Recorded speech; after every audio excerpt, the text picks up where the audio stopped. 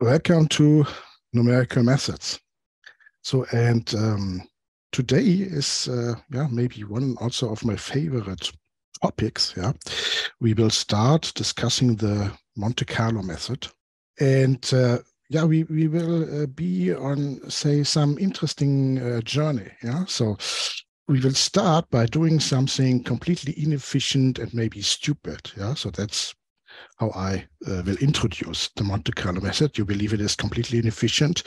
It is very easy to implement, but that's because it's maybe such a plain, simple, stupid method. And then we will derive convergence results, but that hold only in probability. So these seem to be completely useless.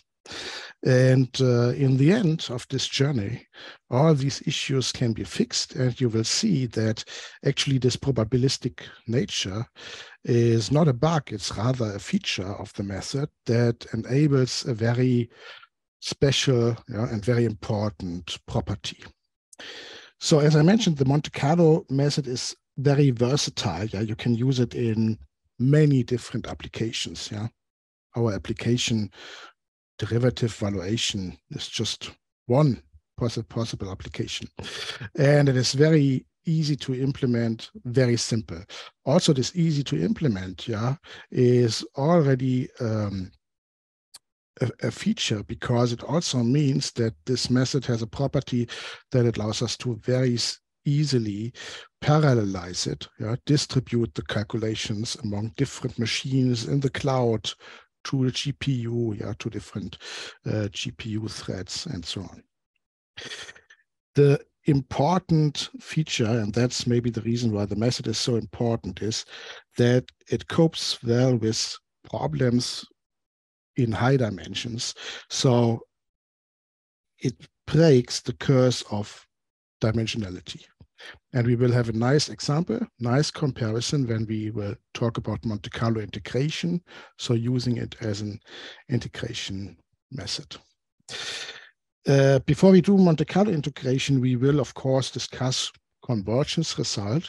And there is an issue which, at first looks a little bit as if the method is completely useless, because we will use the method in a pointwise manner, and all these theoretical results only hold in probability. So it may be that our point is on a null set and we have actually no result. But the interesting thing is that this issue can be fixed, and we will also discuss this later. So these are the quasi Monte-Carlo method, and you actually see that this probabilistic nature is not a bug. It's a feature. It's actually the feature enabling this breaking of the curse of dimensionality. Let's start with an introduction. So in mathematical finance, we are confronted with the task to calculate an expectation. We can express the derivative value as an expectation of a random variable, and that is what we like to do now.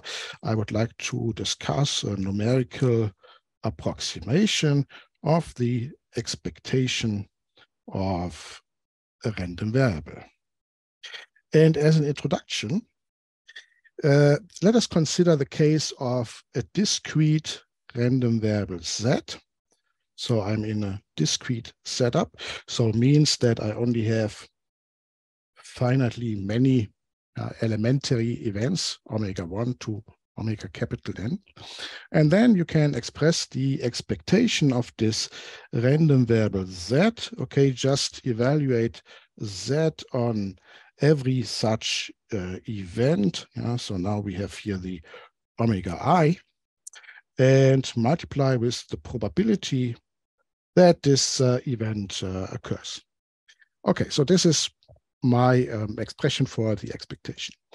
And now let me consider maybe a very stupid way of approximating this probability. And then I will later plug this into this formula.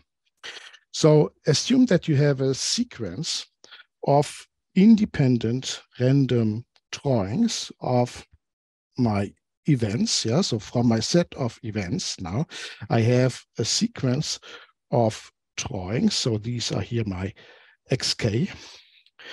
And this sequence is done according to the probability. Yeah, so this means xk equals omega I occurs at probability p of omega I. Yeah, so my sequence is a sampling according to the probability. Okay, what does this mean? So this means if you just fix, say, one omega I.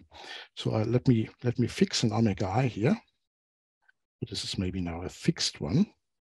Okay, and you then count how often do you observe in the sequence this fixed omega I. You just count it, and you then divide by the number of elements you have observed.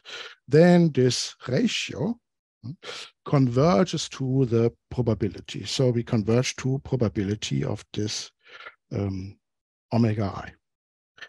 So this partial sum Sm for, say, a fixed omega I is something that should converge, yeah, to this probability. So this is a fairly simple method for approximating the probability.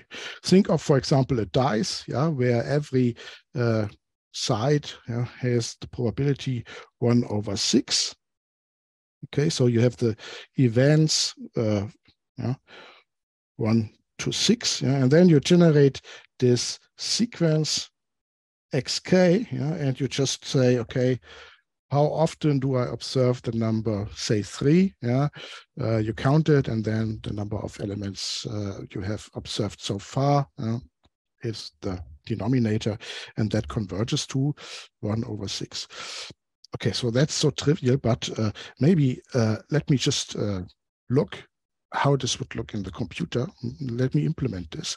So I don't do this live coding now because maybe it's too trivial for this, but we can just peek into an implementation.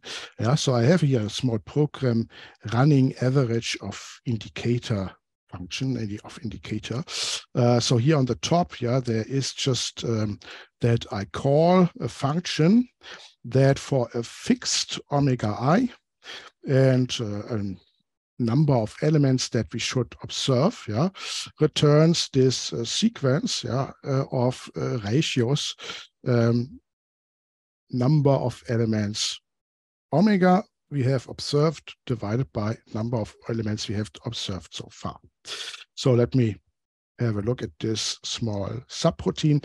So what I do, there is a random number generator that generates now uniform distributed random numbers. We will discuss this later. Yeah, just use it as a black box. Then I will generate a list of these numbers, yeah, of these ratios. Okay, I initialize my sum to 0. This is the number of, yeah, omega i's I have observed. Yeah, the omega is an argument here. Yeah. So then I loop over all those number of samples which I should observe.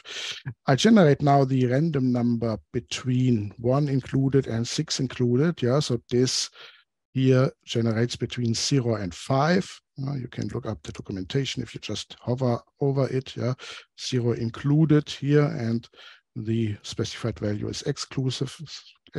So this is 0 and 5. So I shift it by 1. It's between 1 and 6. I define my indicator function. Yeah, is this drawing from my sequence? Yeah, is my xk equal to the omega I? Yeah, if this is the case, my indicator is 1. Otherwise, it's 0.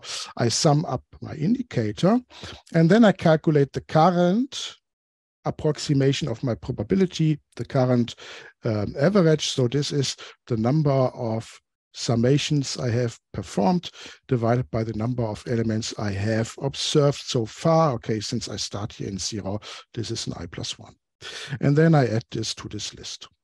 Yeah, you can now run this program. It will print, yeah, what it will print, the number of observed elements, the current drawing, the indicator, the sum, and the average. Yeah, maybe I run this just. Okay, and you see that, yeah, now I've chosen here the number 3. Yeah, you see that we have exactly this algorithm. So at the second sample, or we already have a 3. My indicator jumps to 1. The sum is now 1. Okay, it's 1 divided by 2. It's 0.5. Then here, for example, in 10, yeah, I observe another 3. My indicator is 1. The sum jumps from 1 to 2. So it's 2 divided by 10. It's 0.2.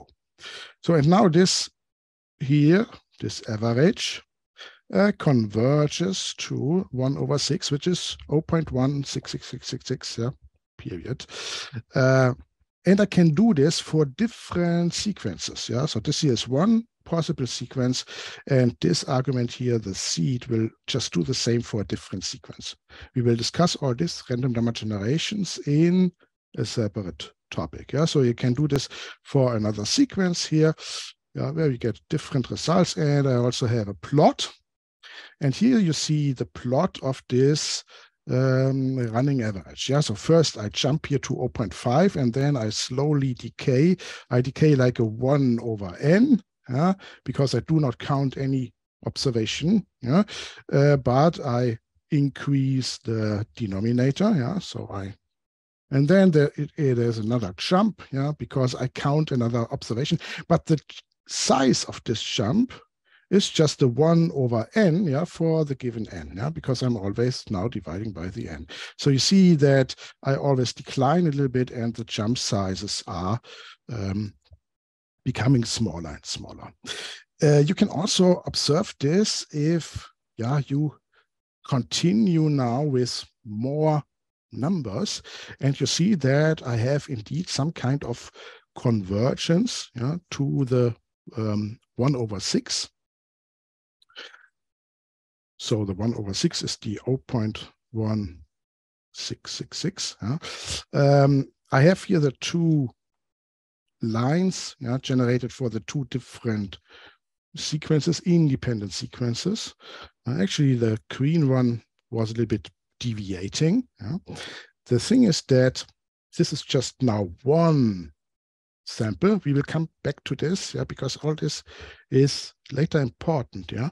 So one sequence is just maybe one sample path here, and the path is getting closer to the true solution. But if you now say, for example, look at, for example, here at 1,000 elements, and you cut there, then you see that some sequences are already closer, some sequences are, yeah, a little bit further apart. Yeah. So there is some uncertainty in how good your approximation is, depending on, yeah, which sequence you have picked. But regardless of which sequence you have picked, yeah, we will, yeah, reduce the error in a certain sense. Okay, so let's go back. I also have the picture here now in the slides. So that's what we do. We have here depicted this running sum, okay, that approximates the probability for that fixed omega j. So now I would like to use this way of, yeah, very brutally, yeah, stupid way of approximating the probability. I would like to use this here, so the number 2, in my formula for the expectation operator. So we now use our approximation of the probability of this fixed omega I in the expression that occurred in the expectation. So random variable z evaluated on omega I multiplied with the probability evaluated on omega I. Okay, so read the following, maybe from right to left, yeah, so for didactical reasons, that's a bit nicer. Yeah?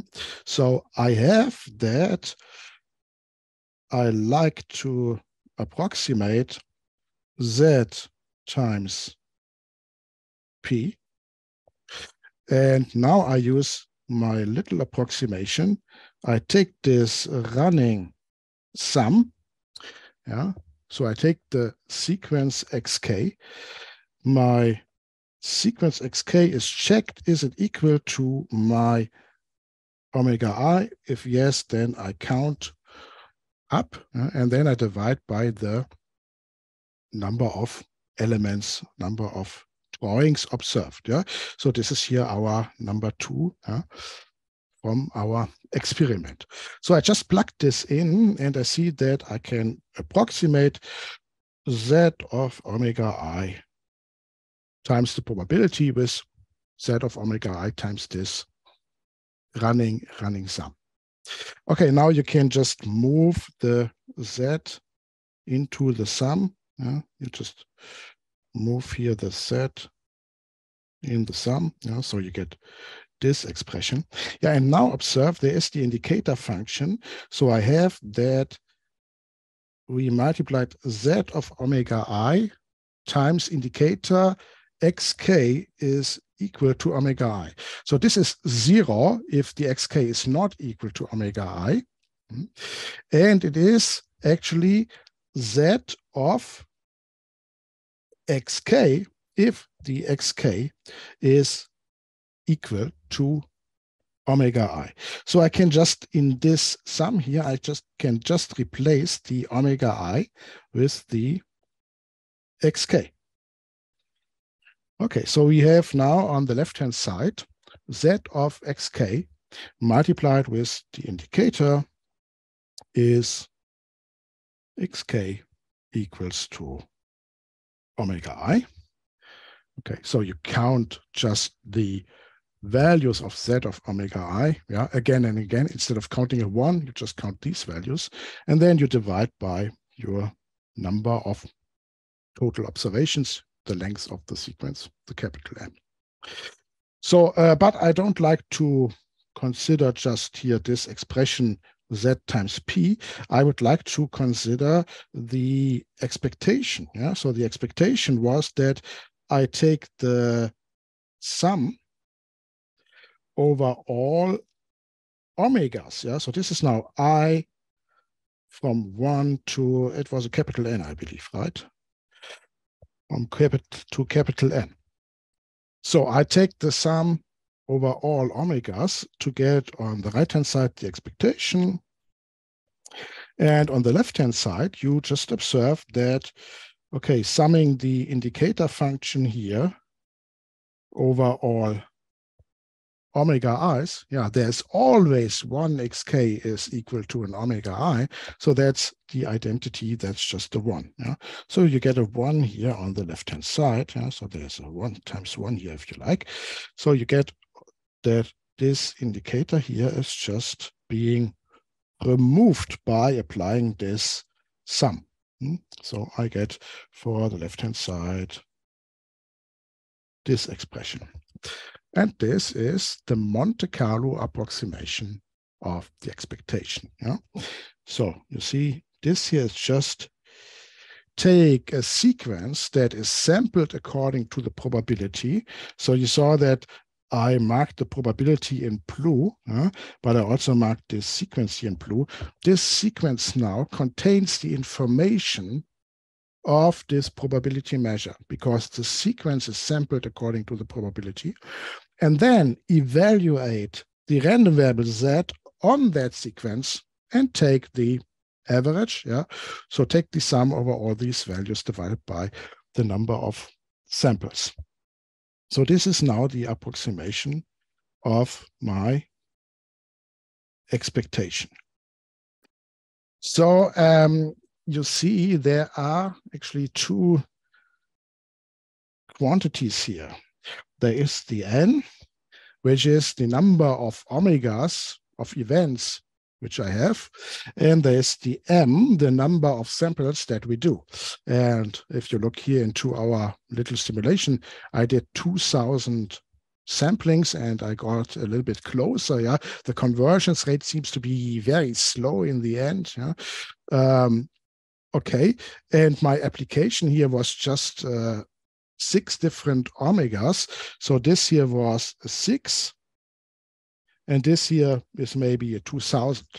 Though that's really a very stupid way of approximating the expectation. Yeah. So this here is far more efficient, 6 summations, than that one. Yeah. And this here is the exact solution. Okay, so we have the Monte-Carlo approximation. The xk is generated according to the probability. Yeah, what does this mean? So if you have, say, a set of omegas, yeah, where some omegas have a low probability and some omegas have a very high probability, then what will happen is that in your sequence, these points with the high probability occur just more often. Yeah? So you will just evaluate that again and again on such a more important point, yeah? So a point with a higher probability. So you could say that important values z of xk, yeah, occur more often in the sum. So that sounds, yeah, quite good, because important things, yeah, maybe they should occur quite often. In the discrete setup, it also sounds very inefficient, yeah, because if we already know the probability of these guys, why should we add them up again and again? Yeah? So this may look very stupid. This may look very inefficient at first.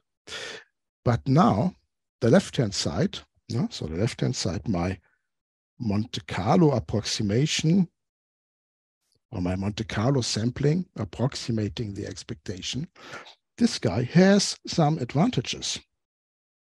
Yeah, what happens if the number of calculations that is required to achieve a specific level of approximation is much smaller than n? So consider the case where your space of omegas is huge. Yeah? I mean, it could be infinite, yeah? Is huge. And there are a lot of unimportant things that have 0, yeah, or almost vanishing probability. Yeah? You will add very many small values. You will add very often a 0. On the other hand, here, I'm just picking the important points, and I'm evaluating that on the important points. Yeah? So this here is stupid if, for example, m is large. But if it is the other way around, maybe the method is smart. Okay, because we are dropping the things that do not contribute a lot to the sum. And there is another also, yeah, maybe subtle advantage of doing this. This formula somehow decouples the modeling of the probability. So the P, which I sometimes marked in blue. Yeah. So the generation of the drawings xk models the probability, and this can be done maybe independent. Yeah, we can consider numerical method to generate sequences of certain distributions, and from that we have separated the evaluation of the random variable. Yeah? So this can be done independently from the evaluation of the random variable. So for example, in our application, this corresponds to that we have a model, yeah, the model, for example, for the stock, for the asset, for the random object, and we have a financial derivative, a financial product that we evaluate on this distribution. We can separate this a little bit. So this is also an advantage from an implementation design. So later we will discuss random number generations, which then focuses on actually just creating here this xk.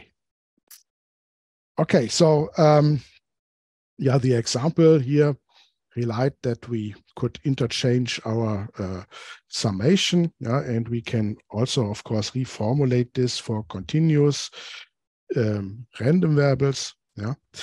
And in this chapter, we will have a look at random variables that have values in R, and later also in RD.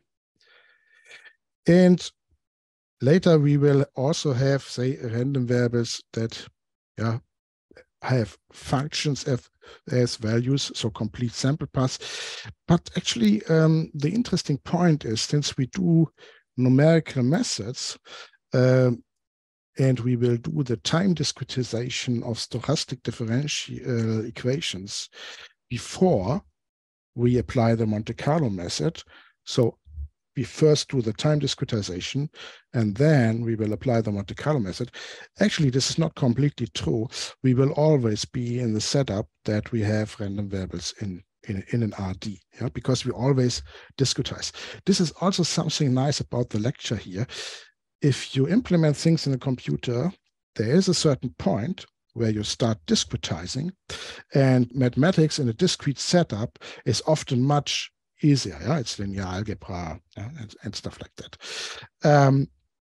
Of course, the subtle important thing is where should be the point where you discretize. So should you first do that step or that step? Okay. So that was my little introduction into the Monte-Carlo method. And now comes a small remark, or a small recapitulation that maybe at first also really looks very trivial, but it is very important for the understanding, and it will later show us why the method is so powerful. And the first part is, what is actually a drawing of a random variable? How is this modeled? So I also need this when we will discuss the conversions result. And maybe you remember this from school. So we have a single random variable given. So given a random variable x, and then we will consider drawings of this random variable. Well, what is a drawing? What is an independent drawing of x? So by this I mean I have an x of omega I. But how do you now model that this is an independent drawing?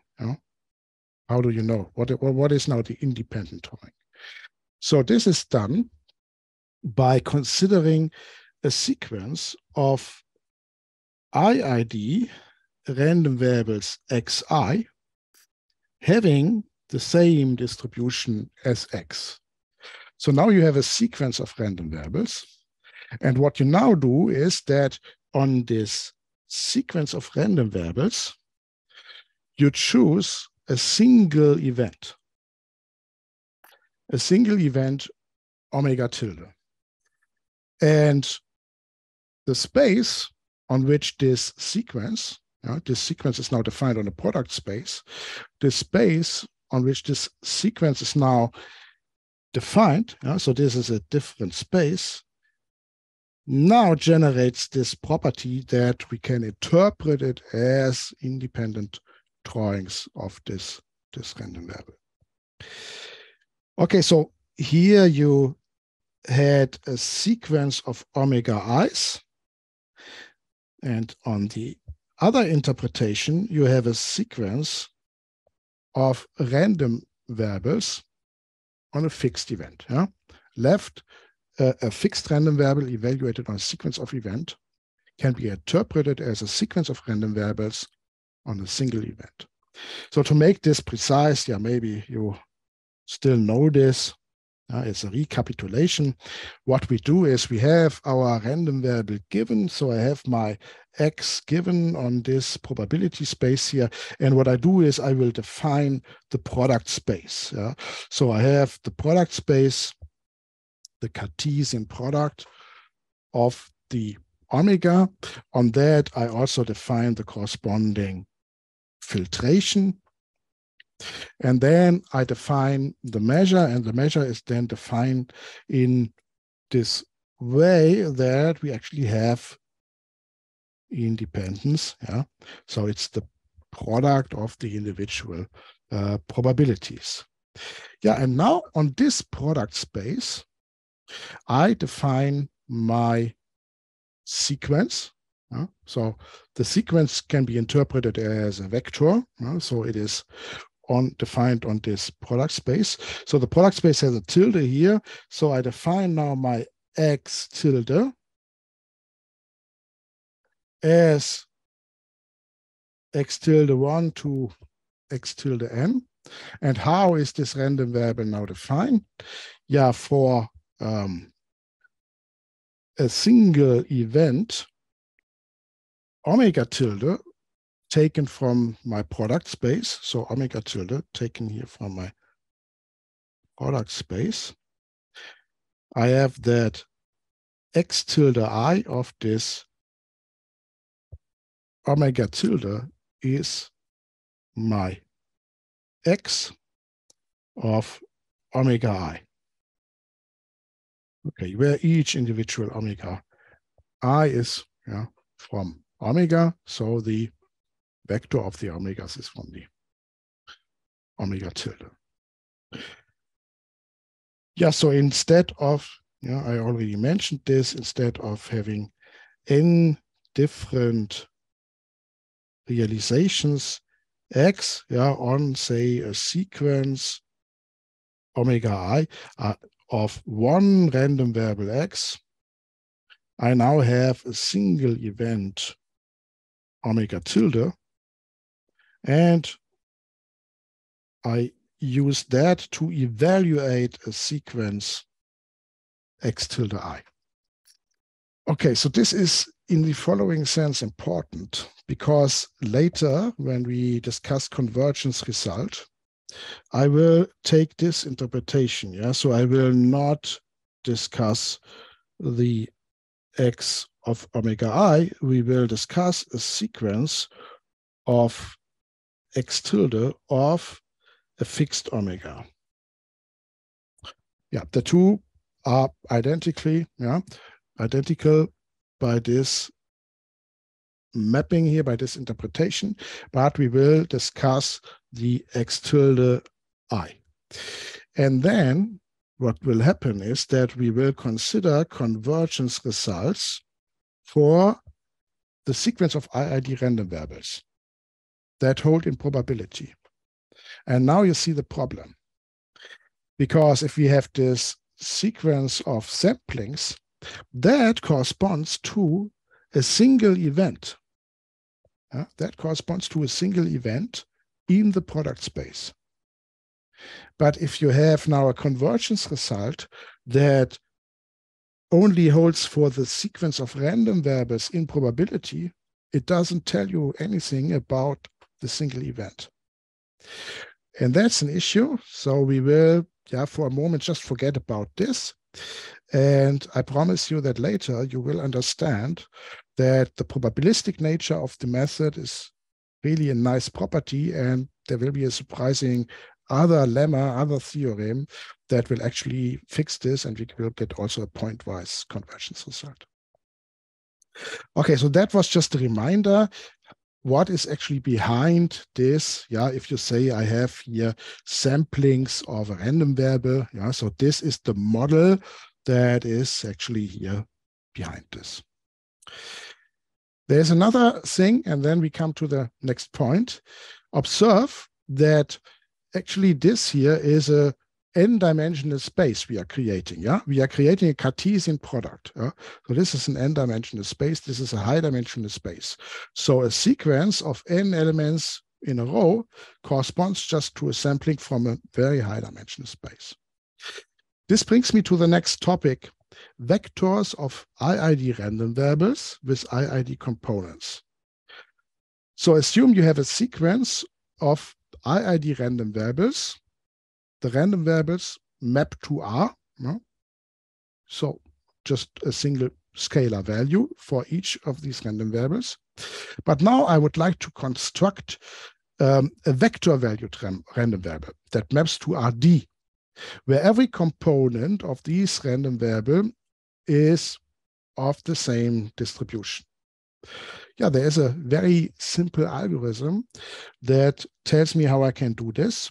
So I have a sequence given here of IID random variable, x1, x2, x3, xd, xd plus 1, and so on. Yeah, let it continue to run.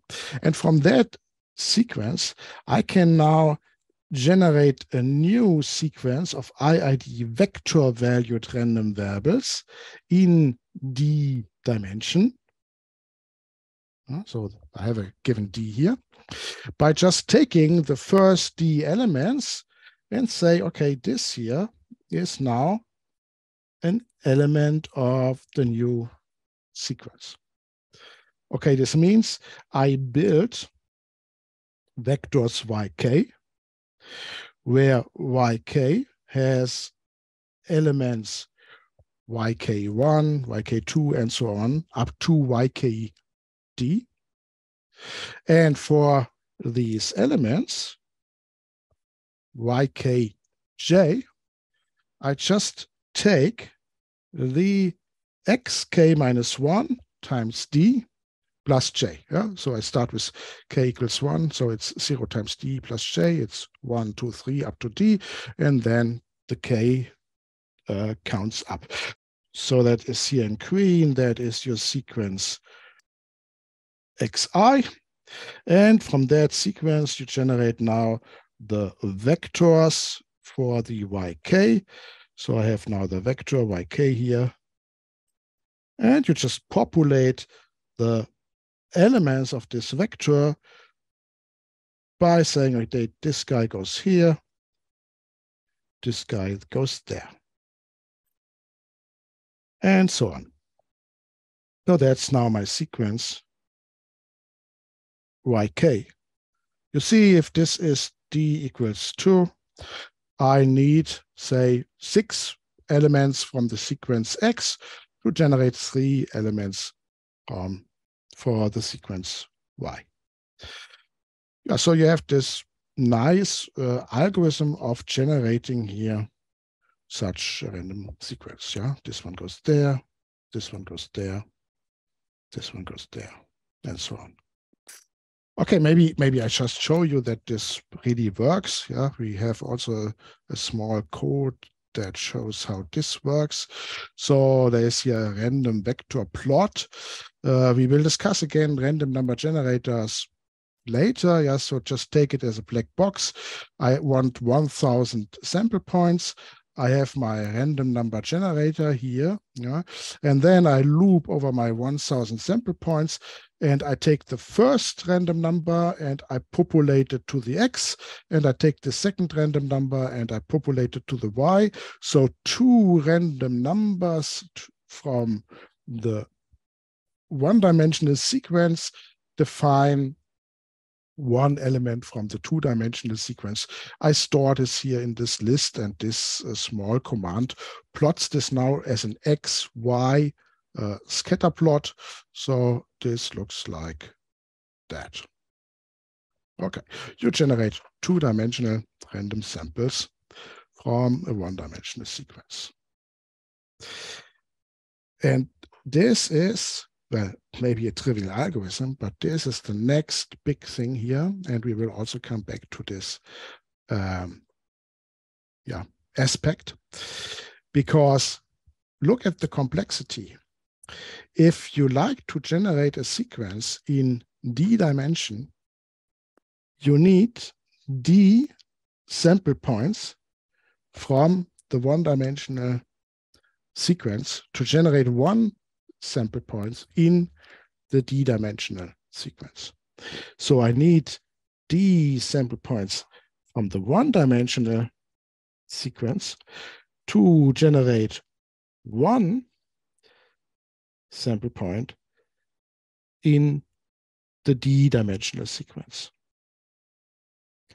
So this means that the complexity or the time needed to generate the sequence, this scales linear in the dimension. Okay.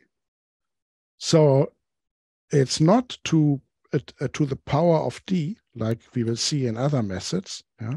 It just scales linear. And also, if you go now back to our discussion, how a drawing is interpreted, you see that a drawing, so a sequence, is just an element in a D-dimensional space. Yeah. So whether you now have 3 two-dimensional objects in a row, or you have 2 three-dimensional objects in a row, or you have 6 one-dimensional objects in a row, for him, yeah, it's actually not a difference. Yeah? So that's here at the core, that creating samples in higher dimension scales linear in the dimension. Okay, so this guy here is important, and we will get a deeper understanding for this later. So now, let me just give the definition of our Monte-Carlo approximation. So I have a sequence of IID random variables, x1, x2, x3. So these are IID real valued random variables on the same probability space. There is the expectation mu. So they are all IID, so the expectation is always the same.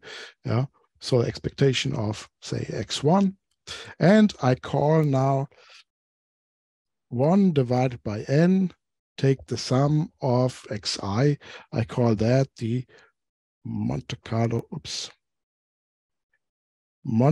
approximation of the expectation mu. So we have a motivation why this is approximating maybe the expectation, but maybe we need to prove it. And then if you just plug in an omega, I call 1 divided by n sum xi of a single omega. So this is now a fixed event omega here. I call that the Monte-Carlo sampling or Monte-Carlo simulation. Sometimes I also just use Monte-Carlo approximation of the expectation mu. So this here is a random variable. A sum of random variables is a random variable. This is a random variable that will converge in a certain sense to the expectation. And this here is the evaluation of that random variable. And there is actually not yet a justification why we are actually allowed to do this, why this is a meaningful value. And the justification will maybe come a bit later. So there are different definitions. So sometimes they use Monte-Carlo approximation just for the random variable, sometimes for the evaluation of the random variable. This is again the remark which I already mentioned. So I have here my random variable, and what I will do now in the next section is that we will discuss convergence, and these convergence results are in probability because we consider this object in the probability space. And then we have the evaluation of this random variable for a fixed omega. And it appears to be a bit useless because our convergence result is in probability, so it's not clear if it tells us anything. Actually, it doesn't tell us anything about this value if you just take a fixed omega. Yeah? So just remember also the picture with the red part and the green path. Yeah? So it could be that we take here some sequence, yeah? And this sequence is totally off. So why this is true, this will be fixed later. So this will be fixed, and we will also see that the probabilistic nature is not a bug, it's rather a feature. So it will be fixed by, for example, the quasi Monte-Carlo methods. Yeah, so that was maybe a first introduction to the Monte-Carlo method. And in the end, for me, the important result that generating vectors of random variables in higher dimensions scales linear in the dimension. So now my next section will be that we discuss the convergence result. So in which sense does this object here converge to the expectation, and do we have a convergence rate?